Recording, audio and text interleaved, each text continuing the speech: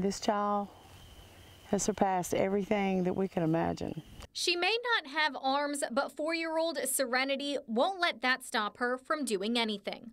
One of her greatest loves, horses. So when she told her mom she wanted to learn how to ride, they found their way to Starlight Stables and Tony Christopher.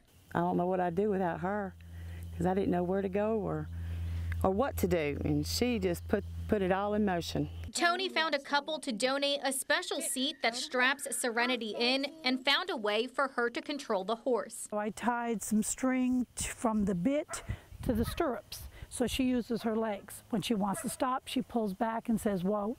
And when she wants to go one way, she pulls one leg out and pushes with the other. And just like that, Serenity is riding all by herself. Tears went through all down my face.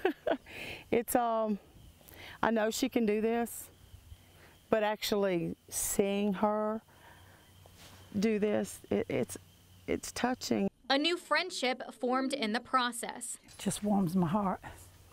I just thank God I'm able to do this. Walk, Daisy. Serenity plans on continuing to take riding lessons, and her mom knows she will continue to defy the odds. In Mobile County, Katarina Luktich, WKRG News 5.